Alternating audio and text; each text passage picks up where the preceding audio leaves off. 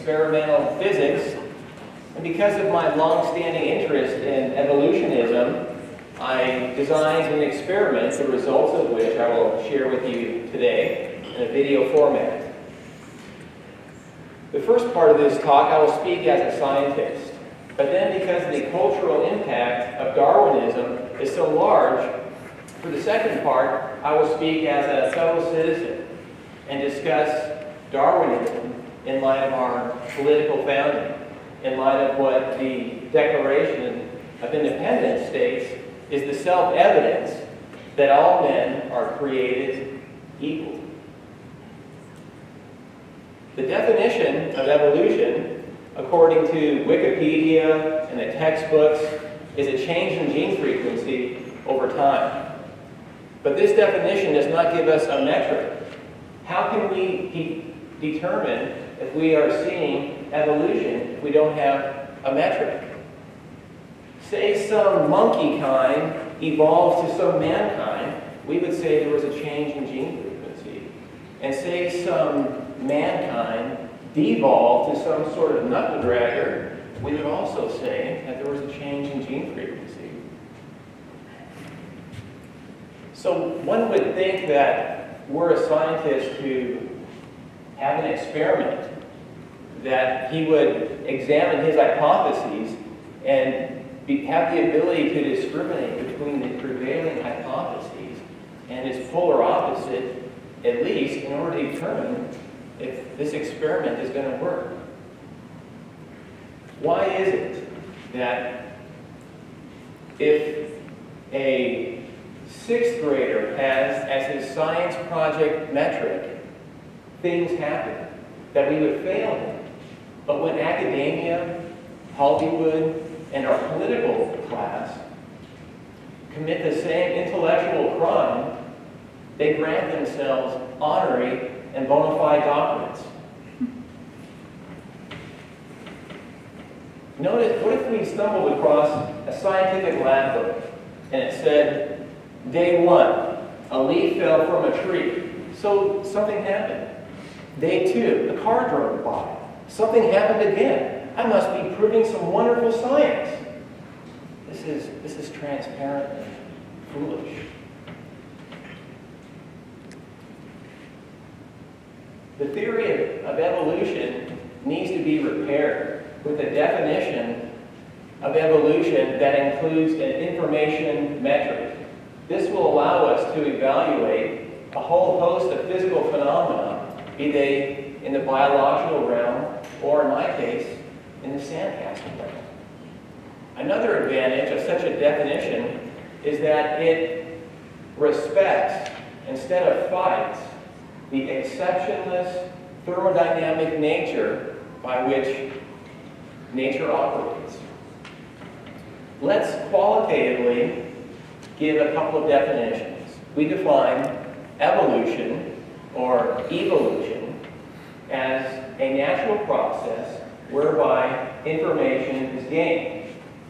In light of information theory, we could also say that the entropy of our object of interest has decreased, or colloquially, the randomness associated with this object has decreased. Conversely, we define devolution to be a natural process by which information is destroyed. Conversely, the entropy and the randomness will have increased. So we ask, with a theory of evolution repaired along these lines, is there any evidence out there to suggest that evolutionism is valid? Darwin observed that finches with narrow beaks were better able to get bugs out of the tree and have a differential reproductive advantage over their wider-beaked cousins. Natural selection was shown to create daughter populations that could be so divergent that they could no longer interbreed. This observation emboldened evolutionists.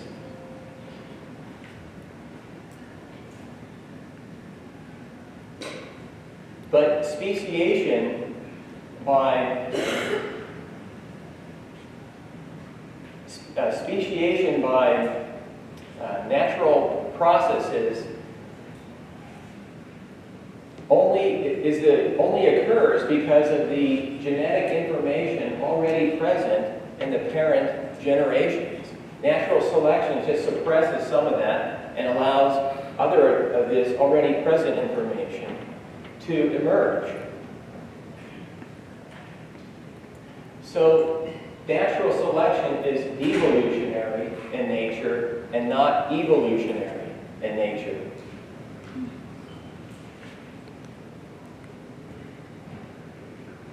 So in 1929, Leo Szilard wrote a tremendous paper, and in the wake of his paper, to associate natural selection with evolution is a scientific anachronism. One of the greatest discoveries of the 20th century is that information is physical, and that there is a thermodynamic cost to the generation of information. So our knowledge of genetics teaches us that natural selection is devolutionary and not evolutionary. And our knowledge of the thermodynamic nature of information informs us of the consistent way that nature never creates net information. If anything, nature is a destroyer of information. So in the progression from pond scum to Homo sapiens, there needs to be an ocean of information creation. But in the entire annals of evolutionary evidence, there is not evidence for one drop of information creation.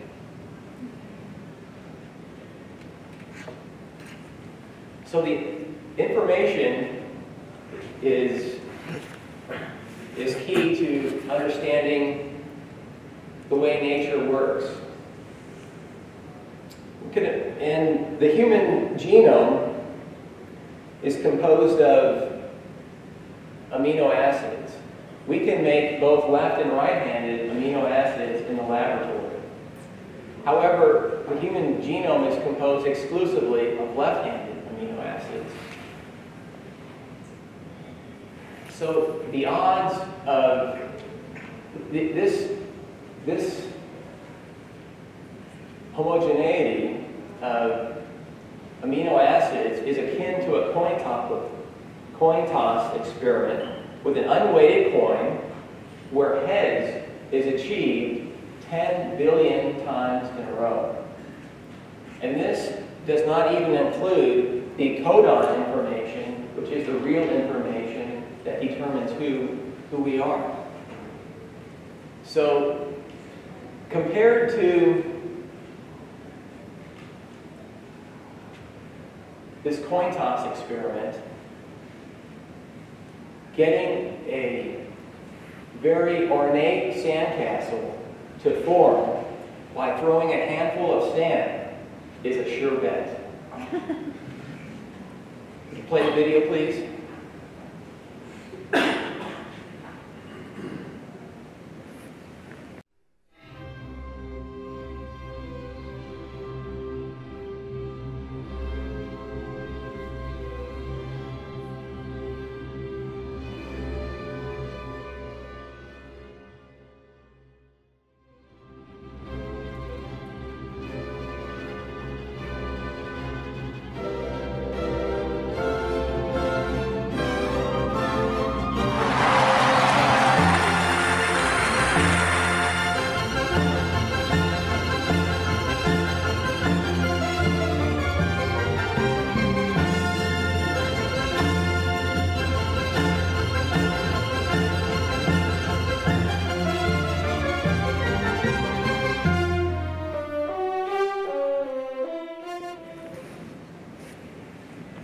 So full disclosure, we wanted to have a successful experiment, and we found that if we play our time-lapse photography backwards, we could get a sandcastle to form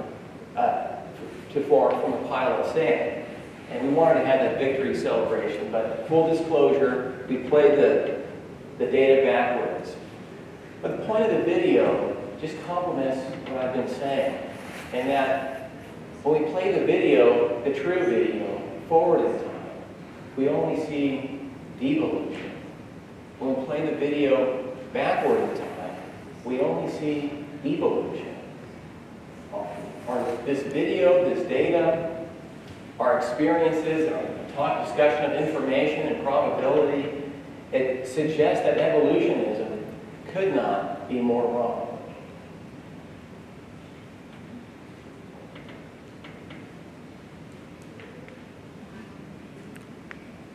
So while we have sketched a modified theory of evolution, a more rigorous theory would need to quantitatively account for the progression from pond scum to Homo sapiens and account for the information creation along this whole sequence.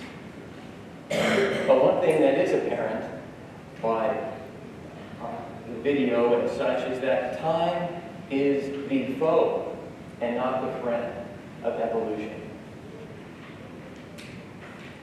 Our founding fathers contrasted the complexity which they saw with the destructive powers of nature. And they made the perhaps obvious, but nonetheless profound conclusion that we are created. Whereas our founding fathers were farmers who negotiated with nature and nature's God in order to turn a profit in the free market, today's politicians gain their wages by collaborating with a group of hyphenated Americans against others in order to deny Americans of their unalienable rights by the bidding of the highest voting bloc. Whereas our founding fathers had their understanding of self-evidence sharpened by the need to provide for their families by working with nature and deriving from nature their livelihood. Today's politicians are intellectually and ideologically disconnected from this origin. Today's politicians create a Heather has two mommies world as they wax on in their PowerPoint reality and they wage war against nature and nature's God.